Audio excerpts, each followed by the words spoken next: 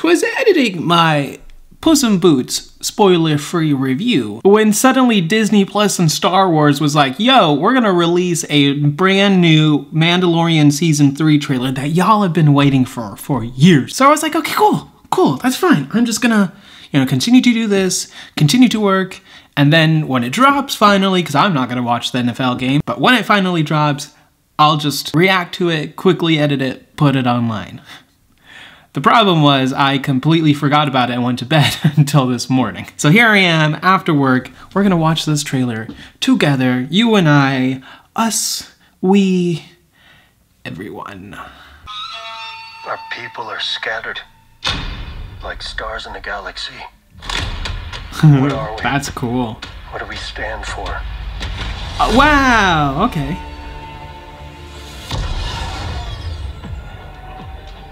Being a Mandalorian is not just learning about how to fight.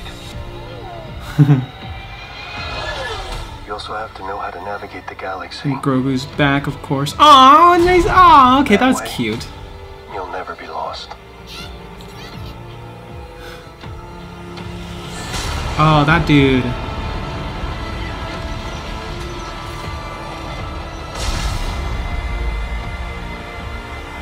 I'm going to Mandalore so that I may be forgiven for my transgressions. Wow, that's a good shot. May the Force be with you! This is the way.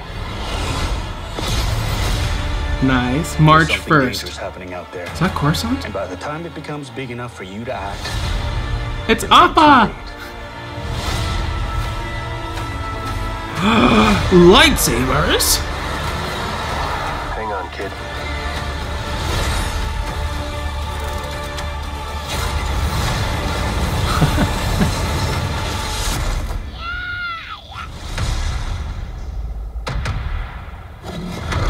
Oh. This is the way.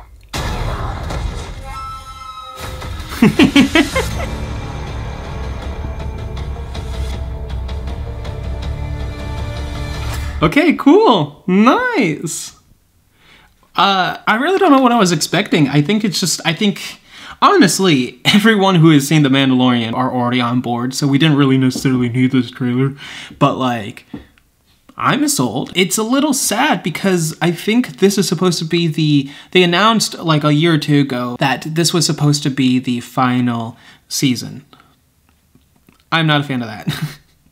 After watching this trailer, I want more of The Mandalorian that is like this. I want a season 4 and a 5. I want more Grogu. We barely scratched the surface on like Grogu and Mando. Like, it's only been in terms of narrative, like maybe a year or two, maybe.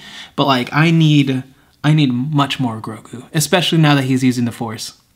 Also, lightsabers! They looked like Padawan, so I think that was a flashback of the Order 66 in the palace, the clones storming the Jedi Temple. And I think that might be a shot from Grogu's actual origin. I mean, if this is the final season, they're not gonna hold that back anymore. They're definitely going to give us what happened to Grogu, or how Grogu got to where he was at the start of Mandalorian Season 1. I'm excited. Are you excited? Let me know in the comments below. Have you seen Mandalorian Season 1 and Season 2? And if you've not seen Boba Fett, are you confused? Because if you are, just go see the final 2 episodes of Boba Fett. Do not watch the rest, it's boring. The final 2 episodes are all you need. They are the Mando episodes of that season, and they tie in to Mandalorian Season 3, which super sucks, because why on earth would you make something with a giant cliffhanger and have that cliffhanger be resolved into something entirely different just to continue on? It's such poor marketing. But I digress. I'm gonna go. My social media links are in the description below. Subscribe if you want to see more. Like this video, liked it, and I will see you next time. You've just been Montified.